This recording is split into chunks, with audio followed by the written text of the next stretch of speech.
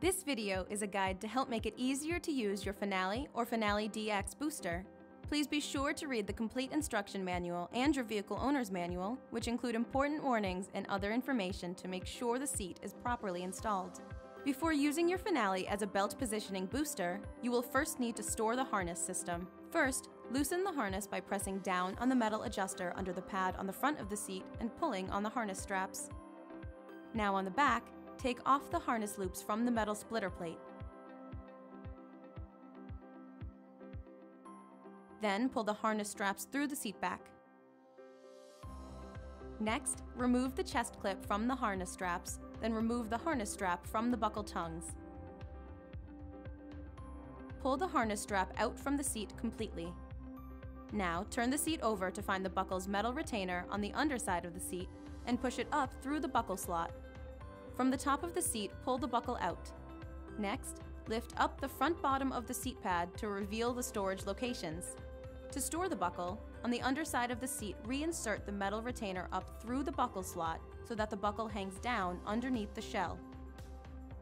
Next, take the harness strap and wrap it around itself.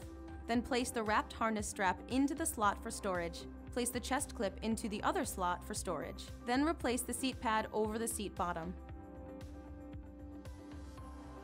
To secure the splitter plate, pull the harness strap towards you so the splitter plate is flush against the shell. Lastly, be sure to secure the lower anchor belt and the tether strap to their storage locations.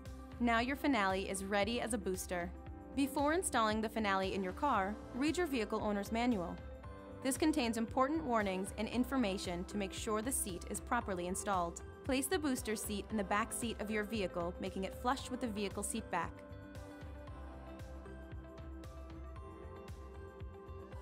Have your child sit in the seat and then pull the vehicle belt across your child's body and buckle it.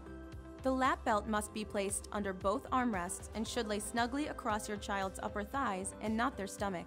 The shoulder belt must only go under the armrest on the buckle side and should lay snugly across the center of your child's shoulders and across the chest, not on the face, neck, or upper arm.